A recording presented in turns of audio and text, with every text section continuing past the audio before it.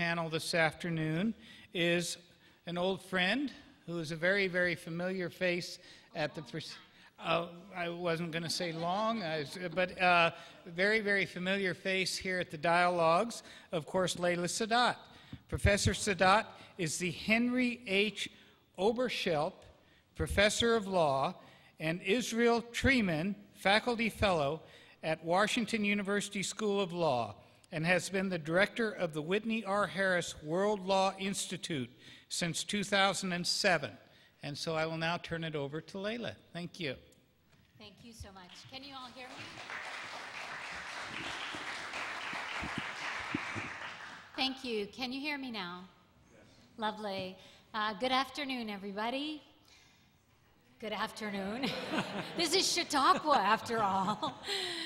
It's really lovely to be back here again.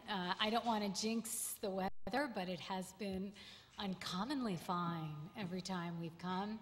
I'm really grateful for your presence at this afternoon's panel.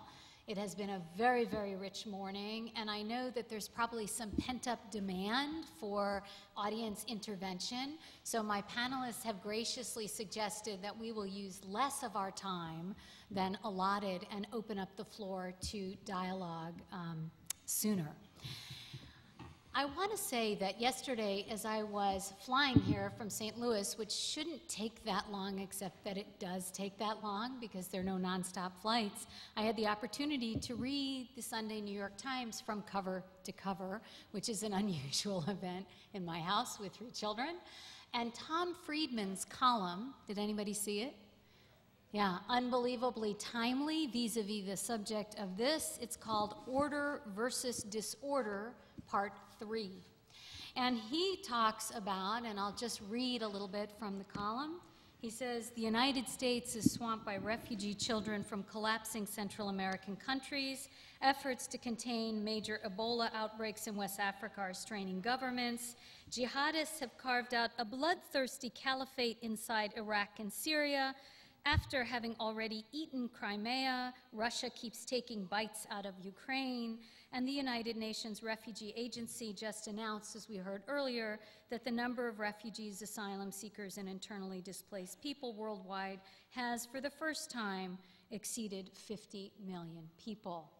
Against that kind of disorder, which he says if you're feeling like there's disorder, it's because there is, he posits in the column, which is well worth reading, that one of the causes is that many of the institutions that were containing these activities have collapsed, and no institutions and legal rules that would flow from those institutions with the force of authority have come to replace them. That, in a sense, is the subject of our panel today, which is what is the relevance of international humanitarian law in addressing disorder in the world. And I hope that we won't just be pessimistic and say things like, well, it's not relevant because nobody's using it, but talk a little bit about the ways in which international humanitarian law can help, even if not completely contain disorder, add some dimension or at least some objective elements to our conversations about it. After all, if national systems are collapsing, one hope for international law is that international law can actually sort of transcend the collapse of the national system and hold some space for that national system as the national system rebuilds itself. So here to discuss, and we've decided to use a question format rather than formal presentations, here to discuss some of the issues now regarding international humanitarian law and its relevance in an increasingly disordered world are 3 extraordinarily qualified individuals who need really no formal introduction, but just to say a couple words about each of them. Each is a friend and a colleague and a tremendous expert. To my left, your right, Ambassador Hans Corell, former Undersecretary General and Legal Counsel of the United Nations for 10 years, a judge in Sweden, a member of my Crimes Against Humanity Initiative Steering Committee, and he also served as the Secretary General's representative to the diplomatic conference in Rome that established the International Criminal Court. On my right, Professor William Schabas, formerly Director of the Irish Center for Human Rights, Queen's Counsel, I think, in Canada, now a professor at Middlesex College in London, and one of his many, many accomplishments was a member of the Truth Commission for Sierra Leone, and now most recently appointed head of the United Nations Committee investigating the Israeli-Gaza conflict. And finally, to my right, Ambassador David Sheffer, the United States' first ambassador for war crimes. Really, you created that position, David. Now a professor at Northwestern University School of Law, where he also directs an astonishing and amazing human rights clinic that does some fantastic work. The United Nations Secretary General's Special Rapporteur in Cambodia, I think, Rapporteur for the Cambodia Tribunal, and an expert on humanitarian law. So we're going to proceed by way of questions, and we have about 5 or 6 questions that one of the panelists will respond first, then the other panelists will respond to the first speaker, and then after that initial round of questioning, which hopefully will get everyone's intellectual juices flowing, we're going to open it up to the audience and have a fuller dialogue. So our first question, which I'll direct to Ambassador Hans Corell: how relevant is international humanitarian law to the work of the Security Council today? Thank you. Can you hear me clearly? Yes. Thank you. Well, as a matter of fact, this is one of the most important questions one could put, in my view. I've followed the Council for 10 years at very close range in the UN, and after that I followed them at a close range, as close as I could. As a matter of fact, the United Nations Security Council is the main actor in this field. Why? Because first of all, we have the question how they themselves behave when we come to international humanitarian law. And the other element is how do they deal with situations where there are problems in this field. And of course, the whole idea with the Security Council that has the mandate by the members of the United Nations to have the primary responsibility for the maintenance of international peace and security, they have an obligation actually under the statute, under the Charter of the UN, to deal with these issues. And how do they perform? In my view, they very often fail, and fail miserably. And to me, it's mind-boggling that these five permanent members in particular don't understand that they have a responsibility that means that they have to learn to define their interest, their national interest, in a more broad perspective than one would usually do at the national level. They have to reach out. And of course, the whole purpose of what we are dealing with here, international humanitarian law and international criminal law and so forth, is not only to punish those who commit crimes, but primarily, as with all criminal law, to prevent crimes. And this is where the Council could do a formidable work if they performed under the Charter as they should. As a matter of fact, I was so frustrated when I heard all the talks about reforming the Security Council, and only aspect of that work was to extend the membership of the Council. I think that would be one of the most effective means of shooting a torpedo into the collective Security Council of the UN Charter, security system in the UN Charter. I mean, the Security Council can never be democratic in the sense that everybody sits on it. The Security Council is an executive organ, and by definition, an executive organ has to be rather small. If you ask the business community, they would say already 15 members is a lot.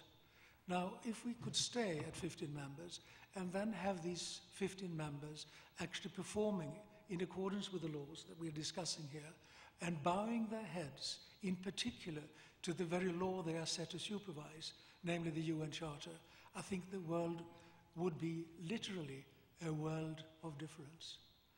What I would hope is that the Council realizes that they cannot continue behaving as they do. And I'm not accusing all the members, and we have Prince Zaid here, of course, who is now one of the members of the Council representing his country here, but basically it's the permanent 5 who are calling the cards.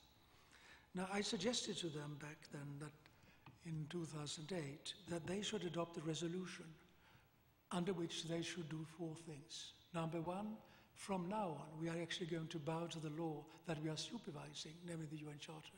Number 2, we are not going to use our veto unless our innermost national concerns are at hand, and that disqualifies almost everything that's going on today. Number three, we are not going to use force unless in the two situations allowed by the Charter, namely self-defense or after a clear and unambiguous resolution by the Security Council.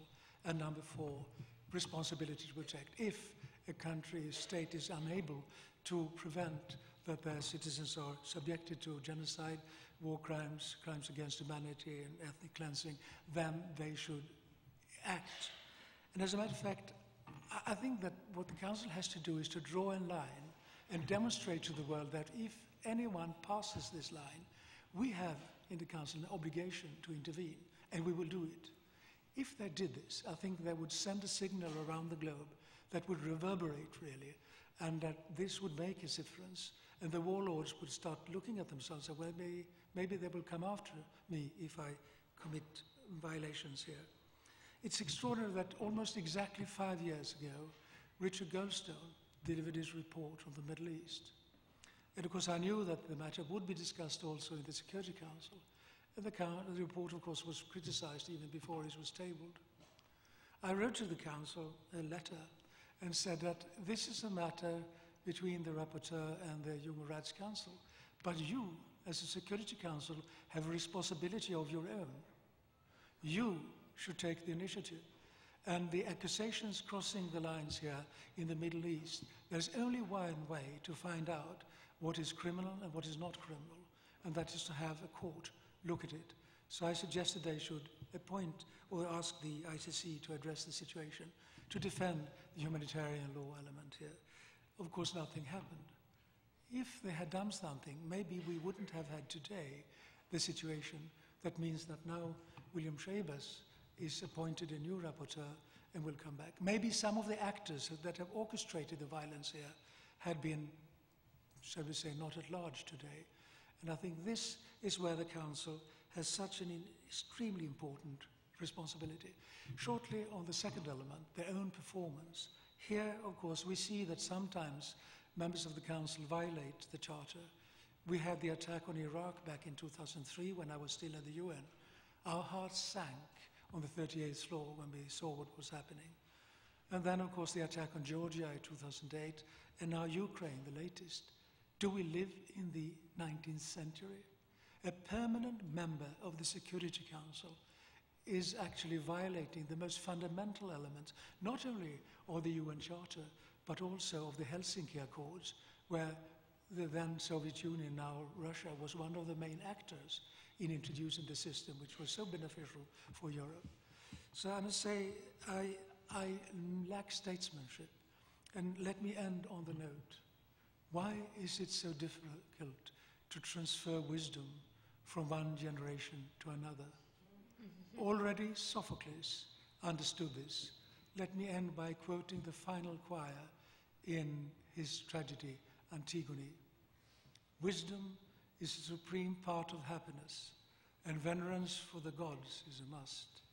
But on mighty men, with mighty words in their mouths, the gods will strike with mighty blows and teach in old age the chastened to be wise. Why don't they understand their responsibility? Thank you. Thank you, Hans. David or Bill, do you have anything to add, particularly maybe on areas in which the Council could do better or specific examples? David? Well, I might chime in.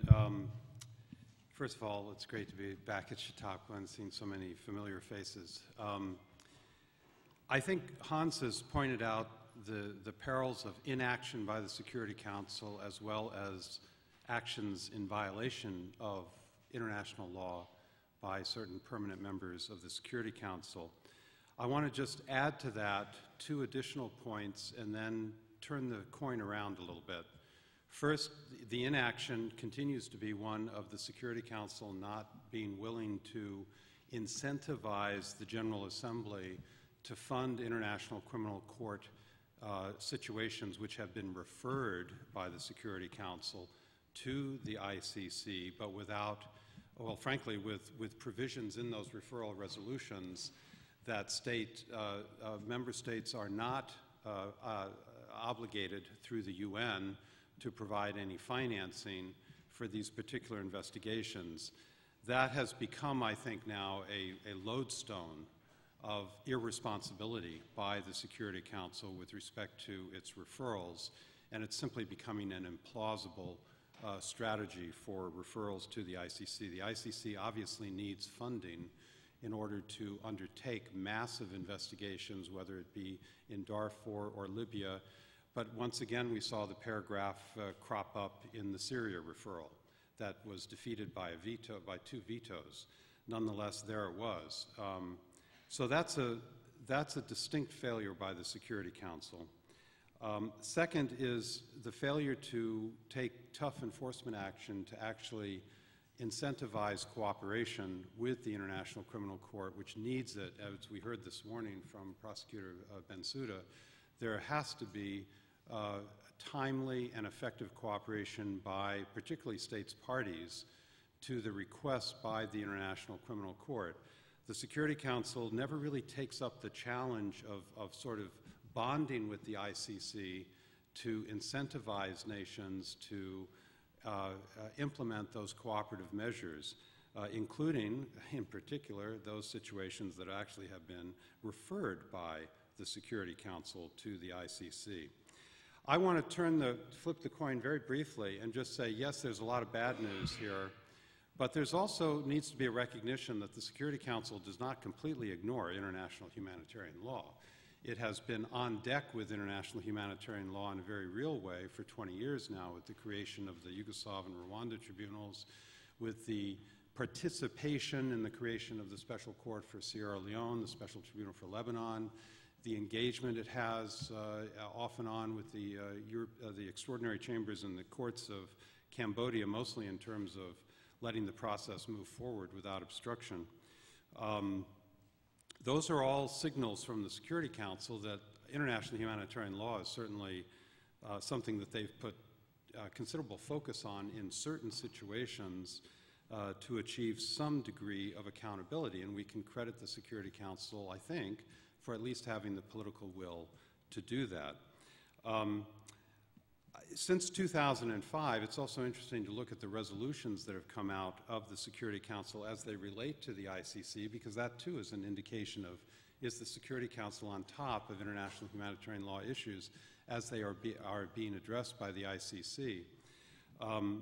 And it's interesting that in addition to the two referral resolutions, Darfur and Libya, there have been 29 resolutions since 2005 where the Security Council positively notes the ICC and in some cases supports the court's work and its objectives in the language of those resolutions.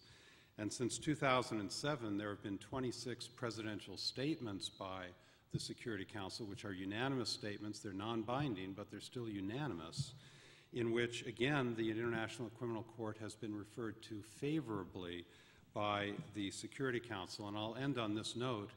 In the year 2014, we've seen 3 resolutions now in the spring relating to the Democratic Republic of the Congo, the Central African Republic, and Mali, and the peacekeeping operations in those countries by the UN, whereby the Security Council actually has language that authorizes the peacekeeping forces to work cooperatively with the national governments on arrest operations of individuals who are implicated in war crimes, but also might be indicted fugitives from the International Criminal Court. So that's kind of a large step for the Security Council. It's a mini step, and of course, they had the opportunity after the first of these resolutions to do it for Darfur, and they didn't take it.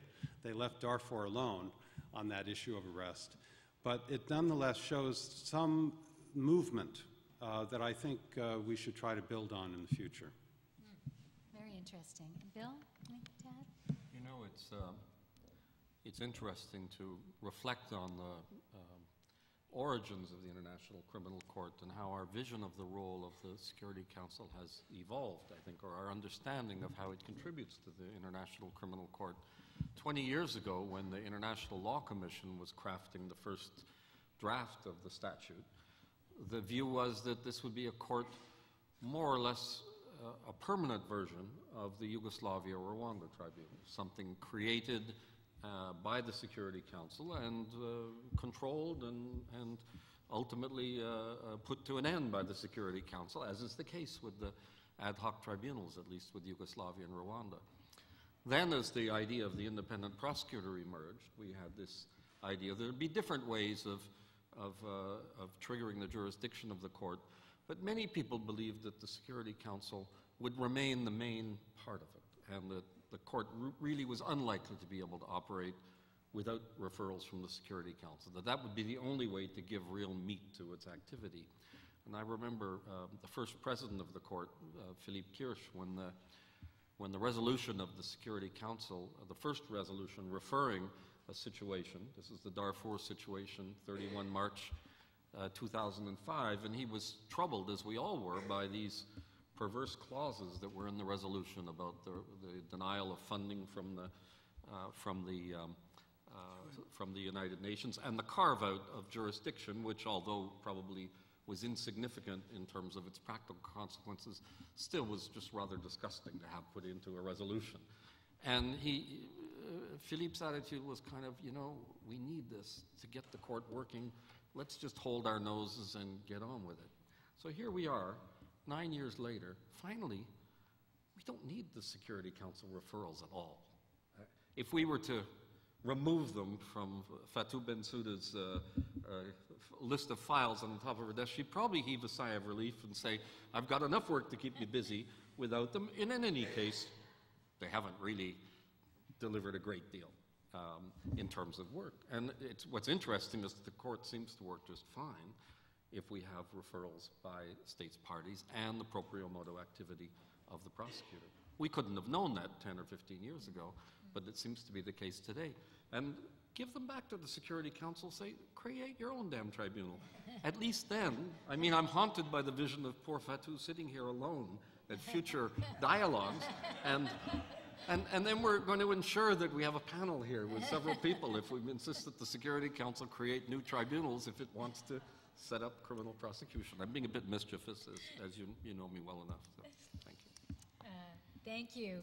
I'm going to turn to my second question, but as you can see, when we talk about international humanitarian law for the non-specialists in the audience, we're not only talking about the legal principles that is codified in treaties, Geneva Conventions, and Genocide Convention, and my imagined future Crimes Against Humanity Convention, but we're also talking about the courts that enforce international humanitarian law and the relationship of those courts to various other actors.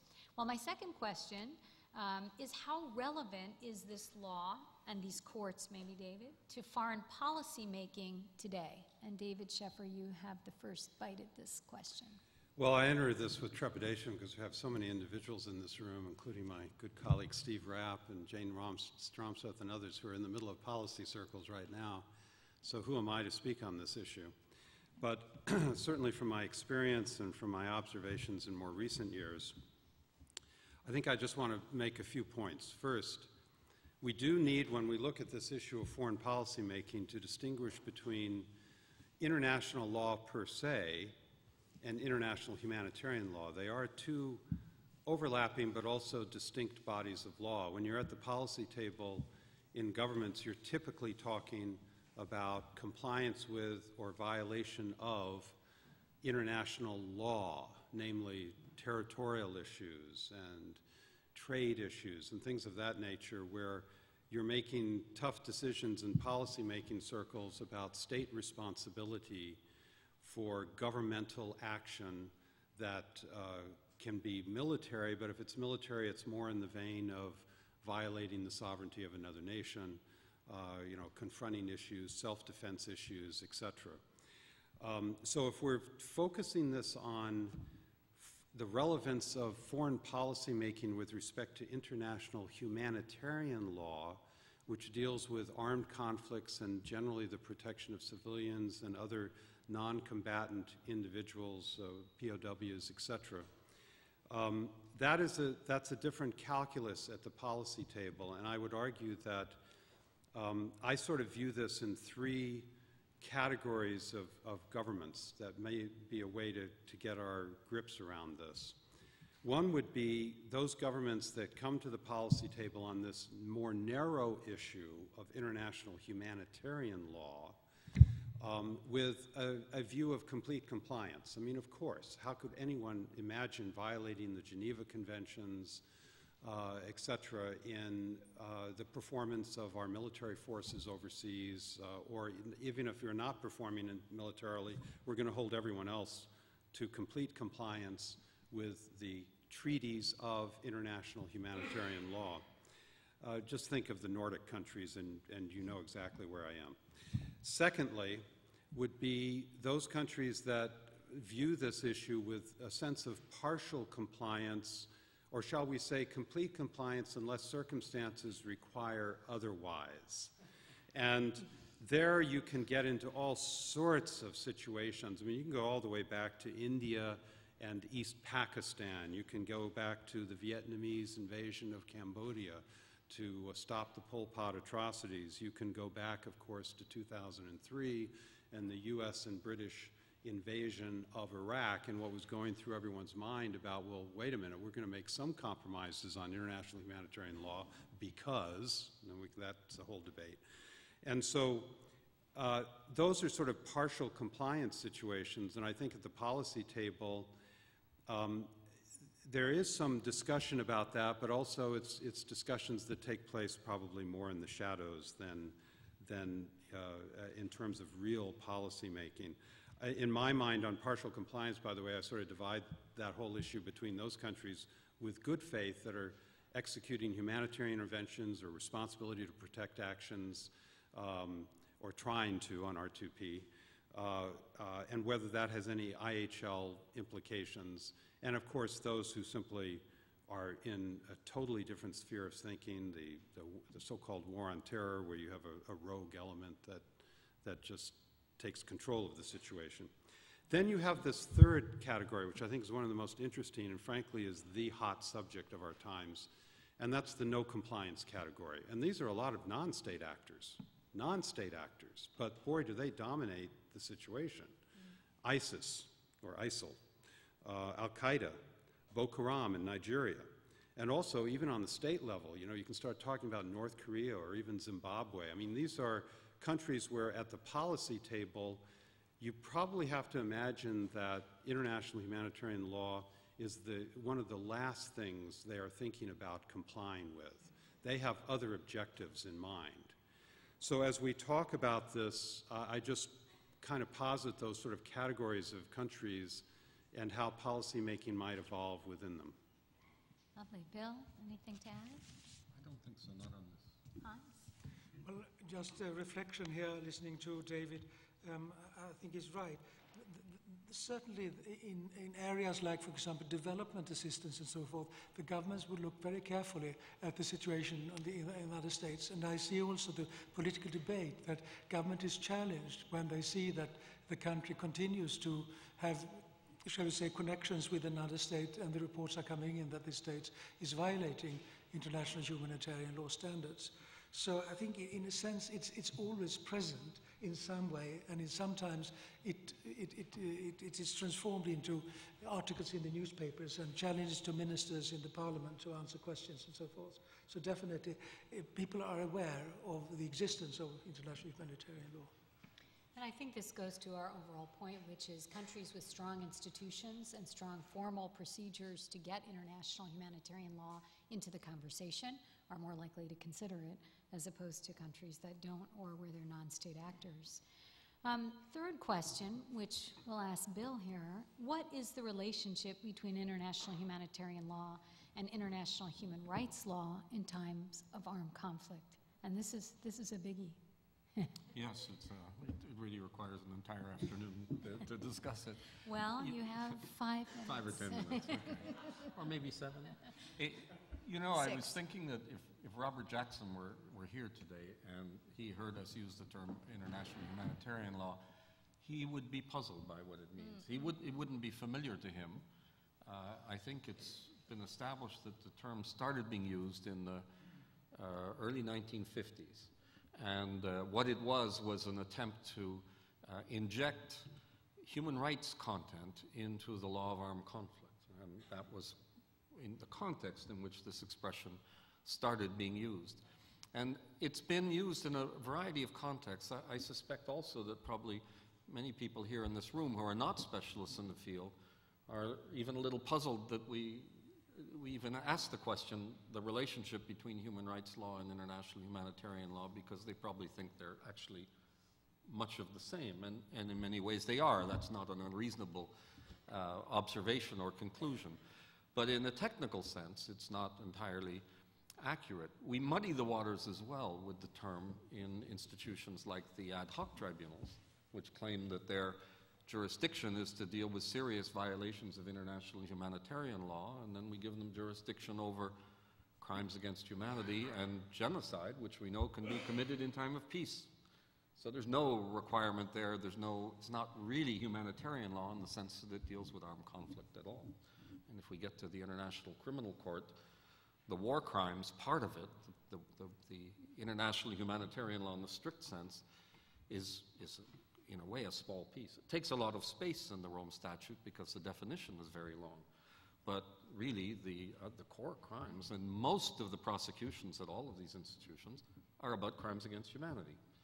A little bit about genocide, a little bit about pure war crimes, and eventually, not far away now, the crime of aggression.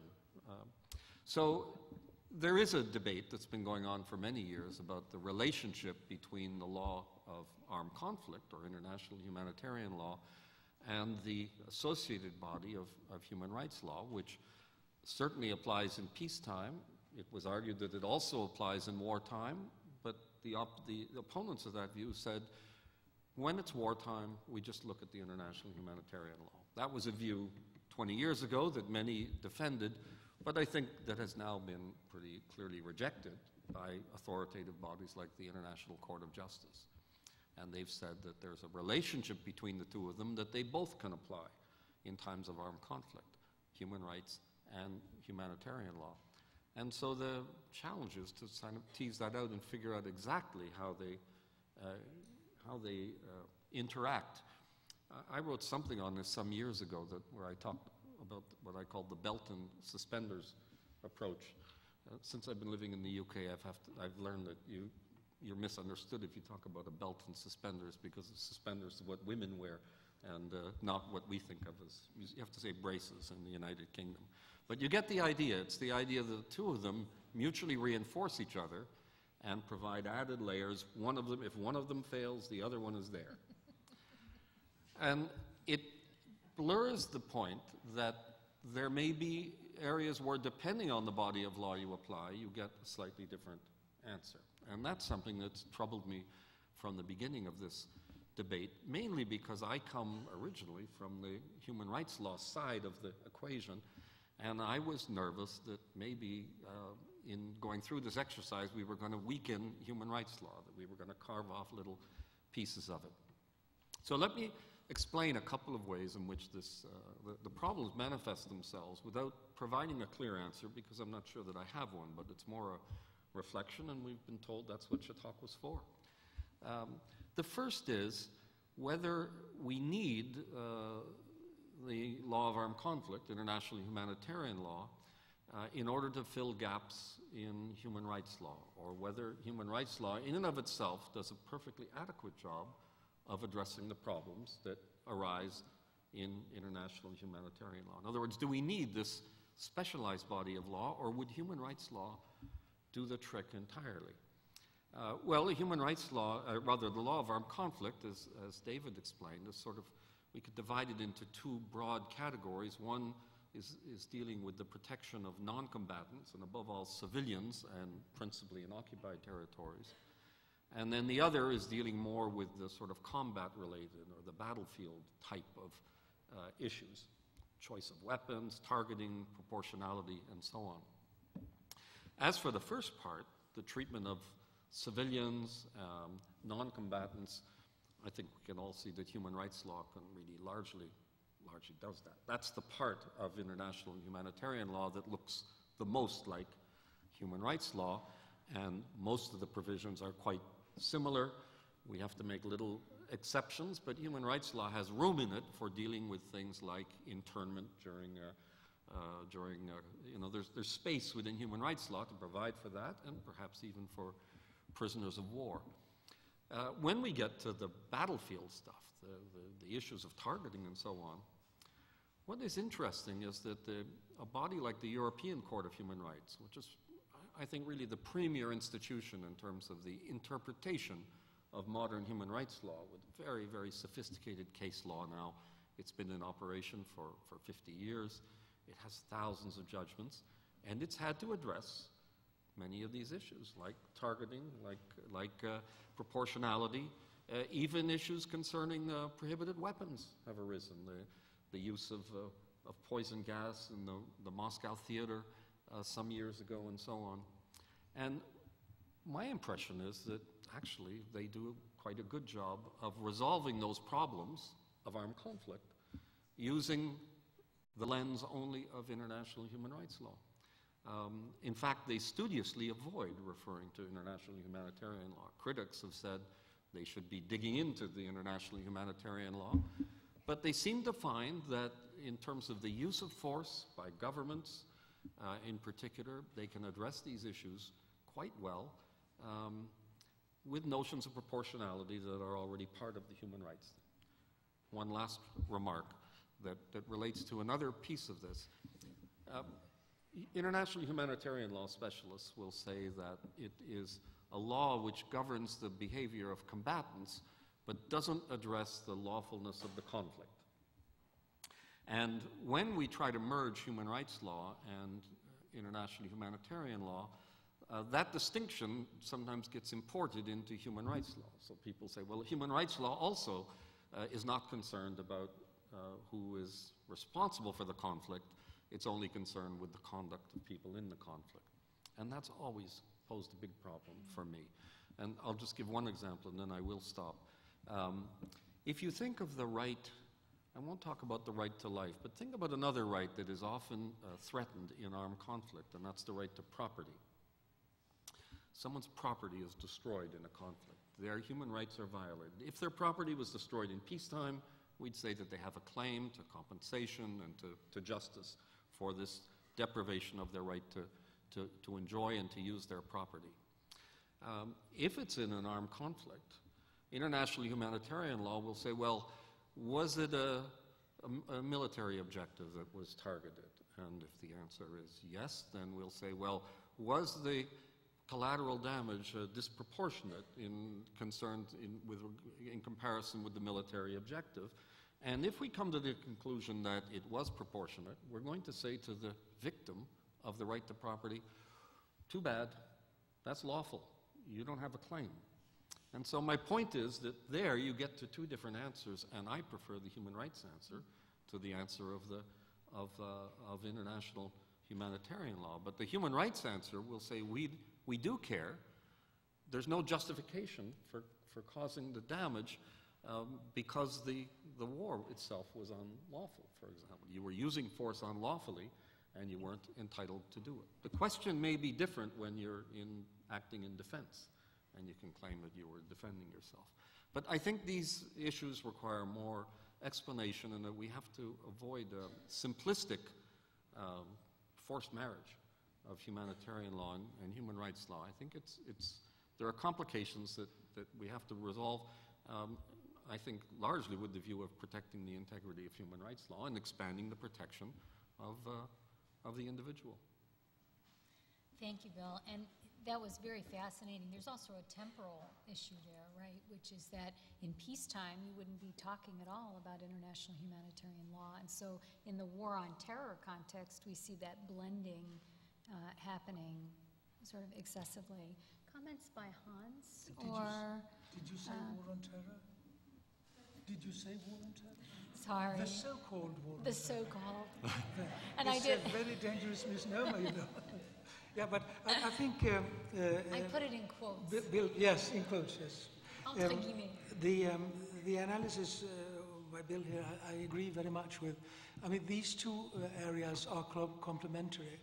And if you go in depth in a particular situation, you will see that there is one very interesting distinction here. In a time of war, there's sometimes permitted for a state to make some derogations from human rights, whilst in humanitarian law, that applies lock, stock, and barrel. And I was confronted with this in the United Nations in the late 90s, because the issue came up, what applies to UN troops in the field? And because I took in the discussion a point of departure, is it legal at all to raise your gun and point it to a blue helmet? But when I discussed this further with the military in particular, they were adamant about they wanted international humanitarian law to apply, because this is known among soldiers, this is known in the field. So ultimately, not to make a long story of this, we ended up by introducing, through a Secretary General's bulletin, international humanitarian law for the blue helmets. That is what apply in the fields. And then I was confronted with the situation in East Timor and Kosovo. And of course there we were in the field, we applied humanitarian law in the field, but at the same time we were legislating and we were administering the two provinces. And then I applied the same system as I did back home. Before a proposal for legislation went to Parliament, I had an officer reviewing that proposal with human rights spectacles, and he would blow the whistle as soon as he saw that there was something problematic in the law in relation to human rights obligations. And I said to Secretary General Kofi Annan that it would be extremely embarrassing if the UN was issue legislation, or as we called it, regulations. I didn't want to call them laws because they are enacted by elected bodies, so they were called regulations. No regulations was issued in those two provinces without having been vetted from a human rights perspective. So I was very much aware of the interlinkage between these two, shall we say, systems. And I think they are complementary, and we should be very careful to preserve the integrity of the two. But in the particular case, as Bill pointed out, then you have to sit down and look very carefully at the situation and find a solution in that particular case. Thank you. David? Well, I just thought I'd point out that, once you start talking about human rights compliance in an armed conflict situation where international humanitarian law is being applied, so much of human rights law is a state responsibility issue. It's not as if you can suddenly associate with those soldiers and combatants responsibilities that could lead to criminal accountability because somehow they're violating someone's human rights as opposed to a strict violation of international humanitarian law in that armed conflict. So it gets complicated because suddenly you're dealing with individual criminal responsibility in one field of law and generally state responsibility in another. And of course, even in international humanitarian law, you have states that have ratified the Geneva Conventions and have state responsibilities as well. So that complexity grows as you bring these two fields together. I would just note that I had the opportunity right after the invasion of Iraq in 2003 to write an article for the American Journal of International Law on what's happening to the law of military occupation here, because both the United Kingdom and the United States acknowledged that they were military occupiers of Iraq for a certain period of time into 2004. And of course, under the Geneva Conventions, a military occupier has considerable responsibilities as an occupying force. And my thesis was essentially that these particular armed forces were not necessarily living up to their obligations under the Geneva Conventions as occupying forces. And part of that analysis led me to see how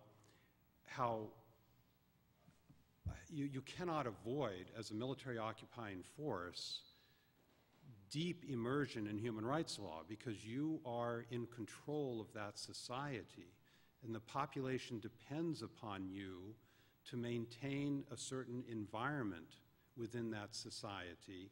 And it's not just complying with Geneva Convention requirements for military occupation.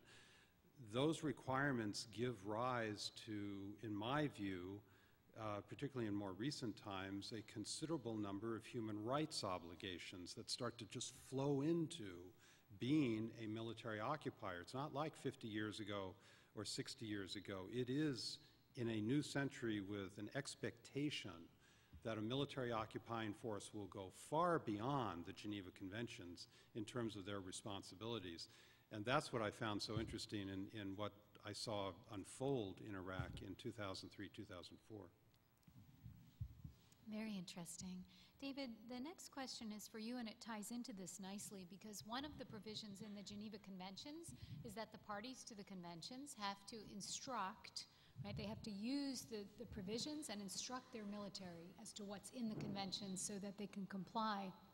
But the question arises, how much is that being done, and how relevant and how much is international humanitarian law being transmitted or being taught in law schools today, because that's also a relevant consideration.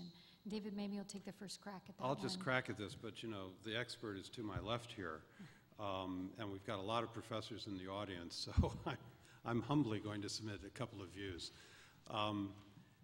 I have witnessed over a 20-year period, because I was adjunct teaching in the 90s and then I went full-time after the Clinton administration.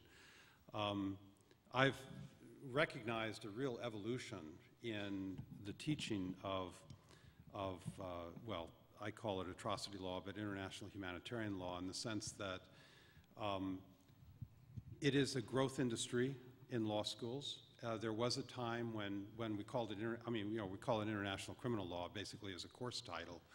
And you would be hard-pressed 20 years ago to find a large number of schools that taught the subject. Today, there are a large number of law schools, all the top law schools, teaching international criminal law. There is a constituency for it among the law students. There are law students who almost every day come into my office and say, I want a career doing precisely this.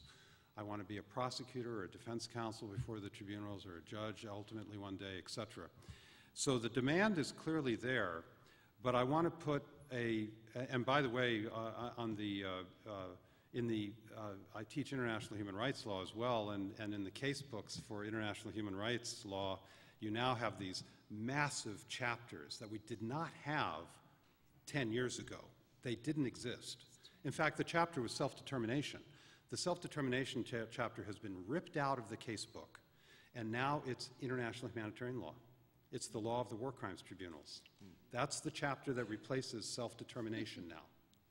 And guess what? Self-determination is on the way back. So, and I still have my old lecture notes on it.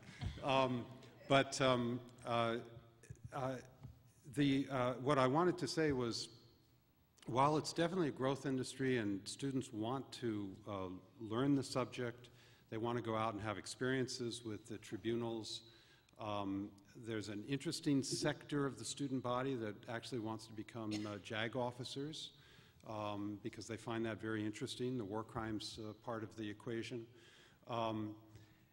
It still remains a relatively limited segment of the school body. Don't think that all students are crazy about this. They aren't.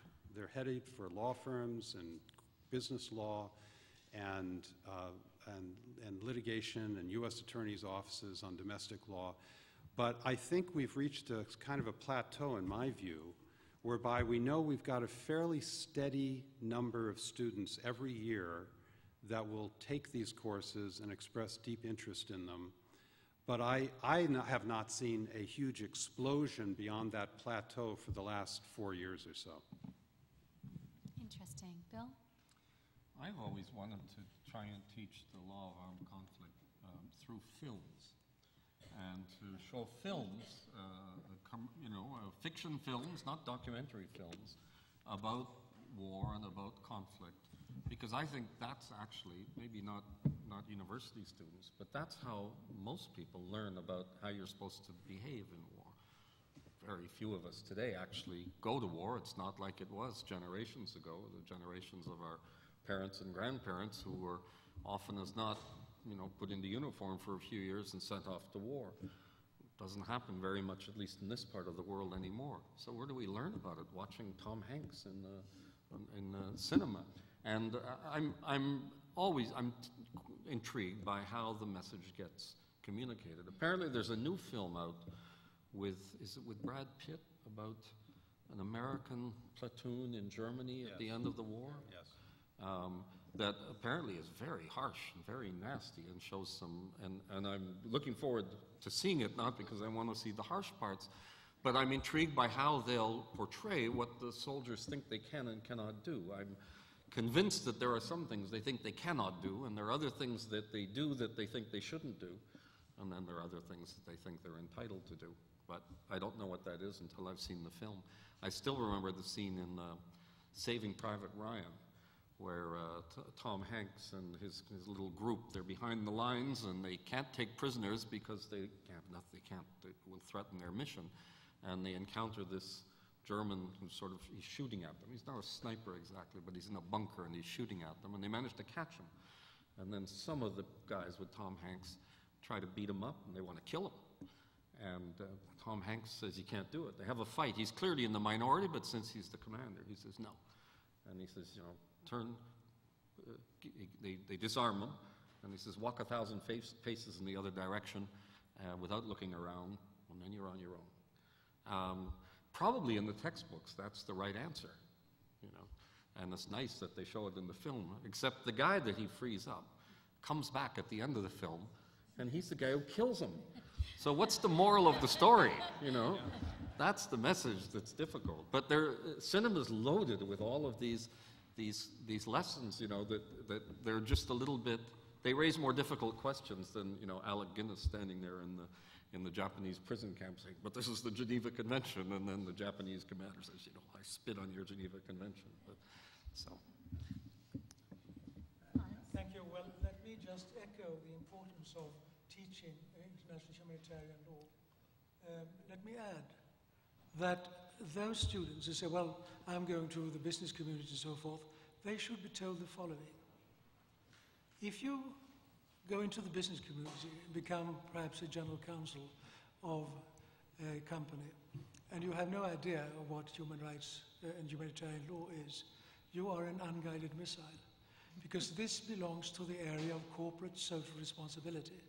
And I had the privilege of discussing this with the general counsels of ExxonMobil, General Motors, and Walmart, who actually had recruited the former legal general counsel of the US Navy, Alberto Mora, to raise the standards in their company. And they unanimously answered, when I asked about the corporate social responsibility, they say, this is very high on the agenda in the boardrooms these days, and it belongs to the area risk management. If we make a mistake here, it can cost the company tremendously. So therefore, I think there should be an interest also for lawyers who intend to go into the business community to be as familiar as they can with international humanitarian law and human rights law. Thank you. Let me just add, Leila, that yes, that course on corporate social responsibility has now become quite a popular course in many of the top law schools in the country. And it is, I agree with Hans, it's exactly where I teach it, and I find this is exactly where I can take the student in the only time they'll get exposed to international humanitarian law. Because why? Because oftentimes corporations will find themselves complicit in the commission of these crimes. So it is that one slice of opportunity to take the student into this field and press them with it. And I might add just to one finger, at least in the United States, international humanitarian law has come up a lot in the courts because of Guantanamo, because of the actions after 9/11, and we've had many major Supreme Court decisions actually looking at the Geneva Conventions. And I remember Justice O'Connor standing at the American Society of International Law and saying, we need law clerks who are actually trained in this because this area of the law is really difficult. So it has major implications if you're a country using force, obviously, to know how that force should be used. Let's turn to our next question, which is for you, Hans. Should we continue to press hard for further codification of international humanitarian law, that is the adoption of new treaties, right, new specific rules, or are we better off pressing for customary international law compliance by all nations, regardless of ratification status? And here you might talk about some of the new initiatives on autonomous weapons or on crimes against humanity as well. Thank you. Well, I think one should do both, actually. And the development of international law is, of course, a dynamic process, often started with what is referred to as soft law, that then takes on the role of custom international law and binding rules. And if you look at, for example, the Universal Declaration of Human Rights from 1948, that was just a declaration, not binding in those days. Today, I would say, this declaration has assumed the standard of status of customary international law. And I think if I look back on my experience from national legislation, I served for many, many years in the Ministry of Justice, responsible for precisely legislative work, assisting the government, the cabinet, to prepare proposals for legislation to the parliament. That all the time new things happen, and you have to look at the existing law and realize that this is not really up to standards now. Something has happened, something in the technical field, something in the legal field, and then you have to review the legislation. So you have to have this under constant review. So my suggestion here would be that we should be very careful to defend the law there is. But if there is a need to reform it, we should enter into an exercise to do precisely that. And of course we have seen that in some fields of international law already. In the human rights field, of course, there has been a tremendous development over the years. And on the humanitarian law, we see now new aspects. We will discuss tomorrow the sort of private companies dealing with security and military operations and so forth. There might be a need there, but we can discuss that tomorrow. We have the new techniques, for example, the drones. And here I must say too that I'm extremely worried about the drones. I mean, if you use a drone, and everybody will be using drones. I'm working a lot in the Arctic. In the Arctic, we are using drones all the time for peaceful purposes, to see how the ices are developing, temperatures, water quality, and so forth. They are used extensively for these purposes. So there's no way we are going to stop the drones. This means that this is a perfectly legitimate instrument, and all of a sudden you put a weapon in it, and it becomes something different. And as far as I understand, if you use a drone in the battlefield, that would be permitted, and then you can strike at combatants. But if you use a drone somewhere else, and you have identified an individual who is suspected of having committed a crime, maybe a terrorist crime, if you then decide to send a drone and use a missile to kill that person, I have difficulties coming around the provision, as far as I know, in the criminal law, which is called murder. To identify a person. If you identify a bank robber, he's sitting at 48th Street, crossing with that avenue, and you decide that, well, let's kill him. I mean, that would be a clear murder. What is the difference here if you identify people, maybe in another country, sending off a drone? And so forth. I think it's extremely important that we follow up here. Maybe the existing international humanitarian law is sufficient to solve the problem here in the manner that I suggested. So my answer to your question is that it's very important. And if you look at history, I mean, see what happened in the 18th century when we had the first conventions on protection of the wounded. And then came the laws on occupation. We have the expanding bullets in 1899. And then came the First World War. And what came after that? Forbidding of asphyxiating gases. And then we have the Second World War when we had the Genocide Convention because of what happened in the 30s and 40s. We have the Geneva Conventions and so forth. And then came cultural property and then landmines and whatnot. So I think the realities will, in a sense, give the answer to the question. If it is considered necessary to regulate a particular element, then we would do that. But for the rest, I will go back to what I said from the beginning, that allow also customs to develop and impress what is already there. Bill? I think we shouldn't be deceived into thinking that a law is going to advance and develop quickly by more codification.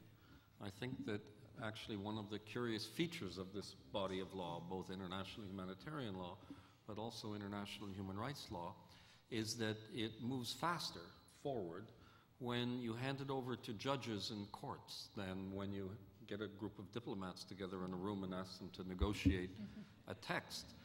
The most spectacular legal development in the last 20 years is the famous Tadic decision of the International Criminal Tribunal for the former Yugoslavia. It just completely moved the goalposts on international law in a way that would have been fiercely resisted had you had a diplomatic conference at the time, I suspect.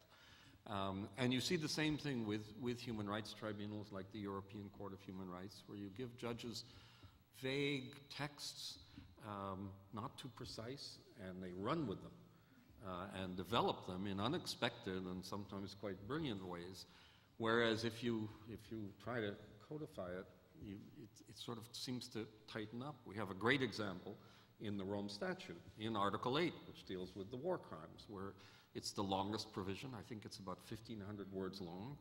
And I remember when it was being negotiated at the Rome Conference, people thought that the more words you put in a provision, the more effective it was, the more you could do with it. And of course, the opposite is true. The broadest, if you think about it, in international criminal law, certainly in the modern period, let's leave Nuremberg aside, the broadest and most advanced provision for war crimes is Article 3 of the Statute of the International Criminal Tribunal for the former Yugoslavia, the first one, because it deals with all serious violations of international humanitarian law committed in international or non-international armed conflict. It's huge. And everything else subsequent is actually smaller, including the Rome Statute of the International Criminal Court. David? Yeah, just a brief comment that since we're here in the United States, we must recognize that within the United States government, there is a reality of some codification, some ratification by the United States of some major treaties, obviously the Geneva Conventions, but not the protocols to them. And yet we have developed a practice within the United States government of quite sophisticated analysis and then reliance upon customary international law as the basis for our country's performance overseas. That's extremely important because, frankly, if the U.S. Senate is not going to be ratifying relevant human rights and international criminal law treaties for the foreseeable future, if anyone has better information, please let me know, then we rely increasingly on our analysis of customary international law and what we regard as binding on the United States through customary international law. I need only mention, the Law of the Sea Convention, as well as Protocol 2 and even Protocol 1 of the Geneva Conventions, where our government speaks quite often about the customary international law obligations that are reflected in those conventions, but we're not ratified parties of those conventions. So it's not a simple, or it's a very important issue for the United States government to continue to grapple with, because unless we can actually start to ratify some of these conventions, we're going to be tested in the international community on whether in fact we stick to these conventions as emblematic of customary international law. And I'm going to add one finger, and then Bill wants to come back in on this one too. The other thing is it might depend on what you want to use the law for, because if it's a crime or a criminal prosecution, you need codification, because it hurts the rights of the accused, essentially. You can't prosecute under customary international law. If you want to prosecute, you need criminal law, and for that, usually, if it comes from the international arena, you need a treaty. But if it's about state behavior, customary international law is much more appropriate. Bill, you wanted to add just a reflection on David's comment and on the position of the United States internationally. Of course, as David's pointed out, the United States has ratified a patchwork of international treaties, particularly in the field of human rights and international humanitarian law. One of the big pieces that's always been missing here is the International Covenant on Economic, Social, and Cultural Rights, which the United States has not ratified. And until recently, there was no accounting by the United States internationally for the respect of economic, social, and cultural rights. But now there is.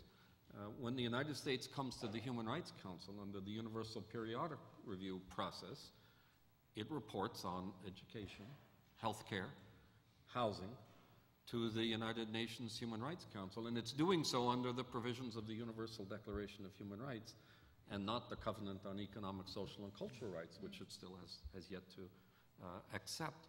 So it's perhaps another example of where when we move out of the strict frame of treaty law, we find these sort of surprising new ways that the law expands and develops. And we didn't have to get the Senate's approval to make that reporting. That was a decision by the administration, and it makes very interesting reading. All right, and this is our final question formally for our panelists, and then we're going to open it up to the floor. This one is for you, Bill. How relevant is international humanitarian law in domestic codification of law today? Well, there's certainly a lot more of it. I think the Rome Statute has been a huge impetus because it's created kind of a gold standard for the definitions of crimes, but also obligations of cooperation on states that they then turn their attention to implementing. We now have more than 120 states parties to the Rome Statute. There will be more. And perhaps there is, I don't know if this has been studied, there may even be echoes of this even in states that haven't ratified the Rome Statute, but that are caught up in this wave of giving more attention to the incorporation of international humanitarian law in their domestic legal system. So it's definitely a phenomenon. Whether it translates into action is a question I think that is not so clear. The states have shown considerable interest in using this body of law in their own domestic prosecutions under traditional forms of jurisdiction. The universal jurisdiction idea, the idea that they would also prosecute international crimes with which they don't have a significant connection in terms of where the crime was committed or the nationality, it still generates a lot more heat than light. It's a favorite subject of doctoral students, and NGOs write materials on it all the time. But finally, over the last 20 years, I mean, if we were to look at the tribunals that our prosecutors represent, we're probably talking about 300 to 400 people who've been prosecuted by those tribunals in the last 20 years. And under universal jurisdiction, if we added up the total, I think, who did it? Massimo Langer did it in an article in the American Journal of International Law about 5 years ago. It's about 35 people. And most of those cases were just echoes of the ad hoc tribunal prosecutions, Yugoslavia, Rwanda, and Nazis. So not such a big deal, but in the legislative changes, sure, lots of it. We had our first case under the Torture Convention in the United States. David, did you want to? Yeah, just a brief point, a little more narrow, that the Rome Statute has incentivized many countries, obviously, through their ratification processes to convert much of international humanitarian law into domestic law. But here in the United States, interestingly, since we have not gone through that exercise of ratifying the Rome Statute, we nonetheless, I think, are trying to achieve a principle, at least I would hope we are, that the United States will not be a sanctuary for anyone who has committed the atrocity crimes which are embodied in the Rome Statute. And in order to ensure that, we have to have domestic laws that enable our government either to deport these individuals when they reach the border of the United States or to prosecute them if they firmly set foot within the United States. There has been progress in that respect. We don't have the complete panoply of Rome Statute crimes now subject to federal prosecution, but there are efforts underway to achieve that objective. And so I think it's a very sort of hopeful sign that there's movement within the legal communities and within our government to sort of look at this issue and say, there is no plausible, at least this is me speaking, there's no plausible argument that anyone in this room can make for the United States to be a sanctuary for someone who has committed genocide, crimes against humanity, or serious war crimes elsewhere in the world, that is not it's just not a plausible argument to say that this country is a sanctuary for those individuals. They can buy their property in New Mexico and Florida and live happily ever after. That is wrong. And so I favor the idea that we have legislation and laws on the book that prevent that. And that indeed would then be bringing all of that into U.S. law. Hans? Yes, I think it is relevant to answer that question briefly, and I hope it will be more relevant indeed when in a few years' time we will have a new convention on crimes against humanity. Here, here. So we started at sort of the highest level of abstraction, in a sense, of international humanitarian law at the international level, at the Security Council. You heard about it, application at the ad hoc tribunals and the International Criminal Court this morning. And now we came back all the way down to national courts, right? National legislation, trying to implement this law and do something about deterrence, prevention, and prosecution. So now it's your turn to ask questions for our panelists. And please, sir, you have the first question. If you could help me and explain what you mean by the former Yugoslavia. What that includes, who all is involved. Because when I think of Yugoslavia, I think of the Tito era and the country that involved many, many states. And yet I hear Serbia, Bosnia, countries like that that are focused on your tribunals. Which one of my panelists wants to? Maybe, let's answer that one quickly and then we'll take just a couple quickly. more. It is Tito's Yugoslavia. It's Serbia, it's Montenegro, it's Bosnia and Herzegovina, Slovenia, Croatia, and, well, we'll call it Macedonia for the moment. We won't get into Fyrom. It's those, and Kosovo. Well, Kosovo is, well, yeah, Kosovo as a formerly part of Serbia and of the former Yugoslavia. That's the area we're speaking about. The Cold War Yugoslavia is what we mean by former Yugoslavia. So the tribunal was established to cover the territory of the former Yugoslavia. Yes, Max? The U.S. government announced at the Human Rights Council in the past year that it looked at but no longer, but does not intend to apply the ICCPR extraterritorially. How does that change your analysis of the interface between IHL and IHRL abroad? Oh, great question. Maybe we should take two or three. You go with that, or? Did I see another question in the front? Yeah, the young lady with the glasses. Okay, I have a question that's a little bit directed towards you, what you said early on about a Crimes Against Humanity Convention. How would that differ from what's already in the Rome Statute defining crimes against humanity? Great question. And maybe one more? Yeah, the gentleman in the front. Hi, my question is, absent Security Council consensus, how should international law encourage or accommodate states projecting force over long distances under the guise of responsibility to protect? Okay, three great questions. Who wants to take the first one? Bill, I think that's my area. Well, the question that was asked was about it's this problem of the extraterritorial reach of human rights conventions, and this is a controversial issue in international law. There's a good argument that at the time that the conventions were initially adopted in the late 1940s and early 1950s, or when they were being negotiated, that states believed that they only applied to their metropolitan territory. In other words, for the United Kingdom, it meant the islands, and it didn't mean the colonies. And that's why they put in provisions in these treaties saying that they could also make a declaration extending the application to the colonies.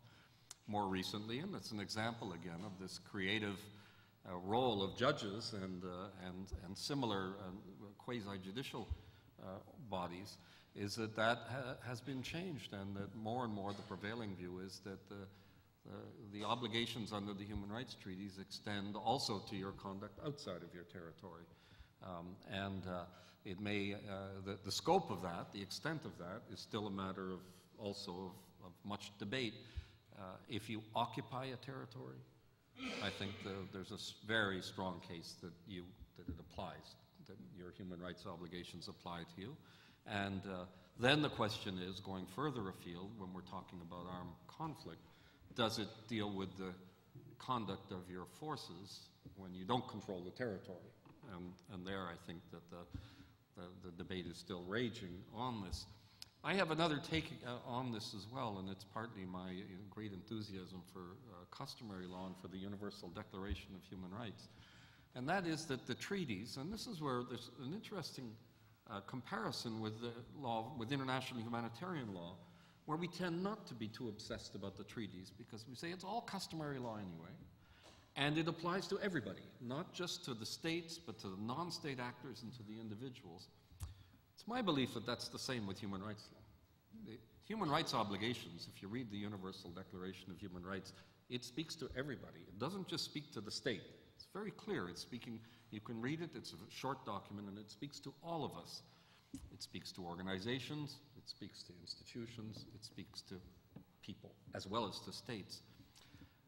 So that a country, regardless of what the treaty says, that's a problem of treaty interpretation.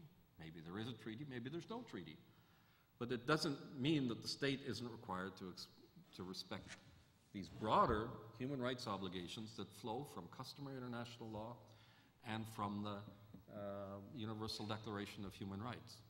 So that's a very radical answer, in a way, to the question, but I think that's where the answer lies, that we have to say that, so that the United States, for example, could say before the Human Rights Committee, which is the body to which it reports under the Covenant on Civil and Political Rights, we don't have to report on anything that happens outside of our territory. And the Human Rights Committee will throw a temper tantrum and tell them they're wrong and everything, but there'll be a standoff and that'll be the end of it. But when they go to the Human Rights Council, where they're reporting under the Universal Declaration of Human Rights, I don't think they have that argument about the scope of the treaty, the interpretation of the treaty, the intent of the drafters. I think they have to say, when our soldiers go abroad, they have to respect the Universal Declaration of Human Rights. So we'll thank Rene Cassin, And Eleanor Roosevelt, the great Eleanor Roosevelt. Okay. Hans, did you want to jump in on that, Well, or on the Security Council question? Yeah, well, the responsibility to protect. Here I'm very sensitive to this question, and I've heard suggestions even in my own country that if the Security Council is not up to standards here, somebody else has to intervene, and many people think about NATO. I warn against that. Certainly I recognize that there could be a system of sheer necessity, that somebody has to do something. And I thought of the arguments here about Kosovo in 1999, but I was very concerned when the intervention in Kosovo occurred, because two things will happen. First of all, there's a tendency, at least in Western countries, that they believe that it would be NATO or some sort of ordinary organized troop that would do the thing. But who can be sure? And the second thing is that you lift the burden, quote unquote, from the shoulders of the Security Council. They should be held against the wall and say, well, you have to do something about it. And I've warned the Council also that if they continue not to perform in a situation where the whole world sees that something should be done, maybe they undermine the United Nations in a manner that perhaps the organization risks becoming irrelevant. Now they would say, well, if the UN wasn't there, we would have to invent it. This is a very sloppy argument. The UN Charter is the heritage of a generation that experienced 2 world wars. We would be very careful to honor that heritage. Because if a new organization is set up, I've said to the 5 members, the permanent members, you will never, ever, in a new organization, be given the legal power you have under the UN Charter to sit permanently on an organ with a legal power to adopt resolutions that the whole membership of the organization is obliged to follow. So if I wish I could be present when the permanent 5 sit down and discuss, and we really make them understand that they have a tremendous privilege here to actually contribute to peace and security in the world. And the second element here on the responsibility to protect, if you open the doors and the Council says, well, somebody will deal with it, then we are back before 1914 in the world again. Because it's not only NATO that will say, well, we can do this or that. Anybody can do it. And then we have destroyed the whole thing with the UN Charter. Finally, on the human rights, I agree with what Bill said here. And I would say in my country, I defended Sweden for 11 years when I was legal counsel of the Foreign Office in Stockholm before the Human Rights Court in Strasbourg. And it was an extremely useful learning experience for my country. And when I had to explain a lost case, this was done in a sitting cabinet meeting in those days. I found myself assuming the role of the defender of the court. We've analyzed the judgment, there's nothing wrong with it, and the only thing we can do here is now to fulfill our obligation and execute the judgment. But more importantly, if you lose a case, why did we do so? Often the analysis leads to the conclusion that the legislation is at fault, and you have to review the legislation in that particular field. This was a very, very important learning experience for us. And finally, in the UN, when we govern Kosovo and East Timor, the UN is not formally bound by the human rights treaties. But I was adamant, Kofi Annan was completely in the picture here, that under no circumstances should the UN be committing or doing things in these territories or regions that would violate international human rights standards. That would be an anomaly. We simply can't do that. So we considered ourselves bound by the treaties in those regions. Thank you. David, did you want to add to? Well, I want to add those on responses? R2P, but let you go with the Crimes Against Humanity Convention question. I think that was asked to you. Is that correct? Or? Yeah, I mean, it really goes to the same thing we've been talking about, is there are different levels at which international humanitarian law or international criminal law are being applied. Sometimes it's being applied at the international level by an international court, and in that case, that international court is taking a piece of law in its own treaty, in the case of the ICC, because the ICC statute has the criminal law and all the rules for establishing the court in one treaty. And then the court takes the piece of law that says crimes against humanity and applies it to the situations in which it has jurisdiction.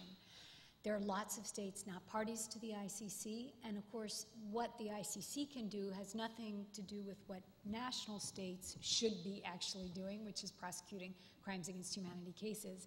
And for them to do that effectively at the international level in terms of transnational cooperation, international cooperation with each other, the kind of situation Ambassador Scheffer was talking about, where you have a state that's actually sort of a sanctuary for an individual who may have committed the crime in another state, or you have a person at large, you need interstate modalities, extradition, aut dedere, aut judicare, you need provisions on statute of limitation, you need provisions on modes of liability and superior orders. So things like that. It's really an interstate process. And that's when, it sounds like an alphabet soup, but international law has these subsets: international humanitarian law, international human rights law, and then international criminal law.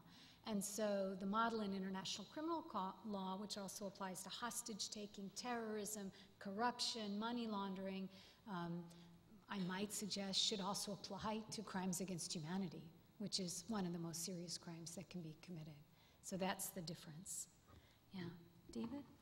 Oh, just a further point on R2P. We certainly aspire to what Hans has wisely counseled about, you know, the Security Council rising to the occasion, accepting its own responsibility to use its charter authorities to do the right thing, and particularly to protect civilian populations at risk. And the responsibility to protect principle vests that authority in the Security Council. It doesn't vest it in anyone else other than, in the first instance, the country itself where the problem arises has a responsibility, but then if it fails, you go to the Security Council, and there's a very clear procedure for that. The problem is, and I think we have to address the problem, we cannot ignore it, of course, is if the Security Council fails to step up to the plate, if the responsibility to protect principle is too narrowly constructed now to achieve its objective of saving human lives, we have to find some other solution. Now, we want to find it under international law. But I don't think we want to argue that there's a gap in international law we can't fill here. And I increasingly find myself going back to more traditional principles of international law which have not been wiped away at all yet, whether it be under the doctrine of humanitarian intervention, under principles of collective self-defense. There are ways to look to international law to achieve an objective that I think most civilized nations would say we must achieve that objective, namely save thousands of lives, if possible, from senseless and frankly, criminal elimination or extermination. So I just think, you know, there's more out there than is technically on the books right now and what we're talking about. And our governments in Europe and in the United States in particular, I think, need to be very, very constructive and cooperative in how they look at international law and try to find solutions rather than obstacles.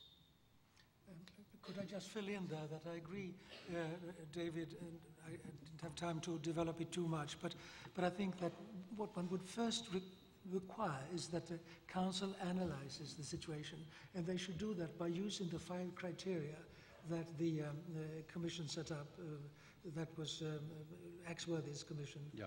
And then you had the last criterion, I think, is so important, that if in the analysis the answer is that if we intervene with force, with military force, we may create a situation that is worse than if we don't intervene, then I think the whole world would understand if the Council stepped back.